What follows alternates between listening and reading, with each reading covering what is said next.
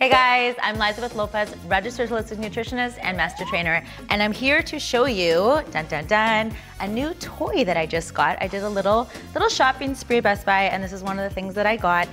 It is called a power wheel, and I love it because it's bigger and it's got foot straps. Ho, ho, ho, ho, how do you use it? So I'm gonna walk you through a bunch of exercises that you can do. So just in case you see it and you're like, I think I can only do the ab roller. No, there's more. Are you ready? Here we go.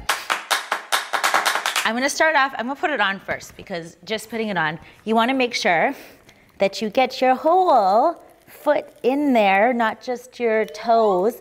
And there is Velcro here so I can adjust. I've already made it perfect for my foot, so I'm just gonna slide myself in. Sorry if this is an awkward angle. Awkward angle, maybe. I think I'm in. Okay, so I'm gonna flip myself over. And the first exercise that I'm gonna show you, it's called a seal walk, and you'll see why. It's gonna look a little bit like a seal as I walk along, and my goal is to not have my toes touch the ground, and you can go backwards too. Backwards is harder than forward, but all is possible. And this hits the core, very easy. You wouldn't think to do this, but it's a fun thing to do. You know what some of my clients do sometimes? Because it made me laugh. So I had them do this, and a couple of them, the first time they do it, they'll start to walk backwards and they'll just do this. And it's very funny. Anyways, I find it very comical. Anyways, so if that happens to you, don't feel bad. It does happen because you're not ready. But you will be ready now you saw it. Next exercise is called a spider crawl. So spider crawl is something you usually do in a push-up and you do your hands and legs, but instead, you're gonna be attached to this wheel. So we're doing push-up, push-up, push-up. And we keep going. Push up. And try. And you can see the instability of my toes doing this is making my abs work. So now I'm working my arms, working my abs, everything's working together. Actually, I just thought off the top of my head of one more, but I need some weights.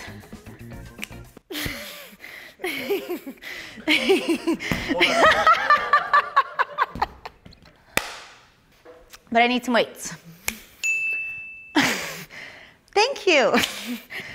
Just what I needed. So I'm gonna show you how to make this just a little bit tougher. So same thing, we're gonna do that seal walk, but instead of doing a regular seal walk, now we're adding some weights. And now my core is very excited. It is firing. My arms are firing. And I almost did the roll backwards that I just showed you. So there's that. Okay, so that's something else you can do. And we've also got plank, which is pretty basic, but it's now harder because there's that instability where I want to try to not roll back and forth. Plus, my feet will roll backwards if I don't keep my core tight. Dun, dun, dun. We're gonna show the knee tuck.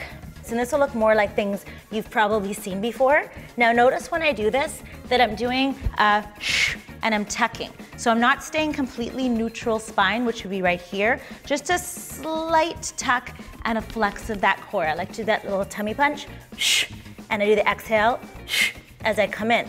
Now I can make this a little bit tougher, and now I can go into a V up or jackknife, people call it different things, and it's here.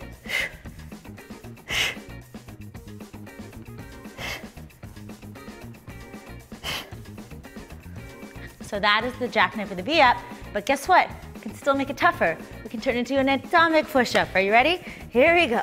I'm ready. Okay, so we're gonna go V-up and push-up and V-up, and I can make it easier also, and push-up. Right, so there's ways that we can play with that move. And there's one more exercise still that I'm gonna show you. Now this was the one that you would, sorry, I'm stuck. Okay, this is the one that you would generally see this and think, oh, ab rollers. Now this one, because it's bigger than your typical kind of small ab roller that we're used to using, it's wider, the levers are longer, which means it's less stable, it's harder, okay? So the wider my hands are, the more difficult that it will be. And the closer my hands are together, the easier that it will be. And notice when you do it, you can go chest to floor if you want, you can do it from your toes if you want to, but as long as you're doing it with that good form where you're here and you have that slight crunch, that's what we're looking for. Anyways, I hope you enjoyed that. That was some fun things that you can do with your power wheel. you're looking for one, I'll put the details where I got mine in the description box below. If you enjoyed that video, please subscribe. We put out videos every single week on nutrition, fitness, health, all kinds of this kind of stuff.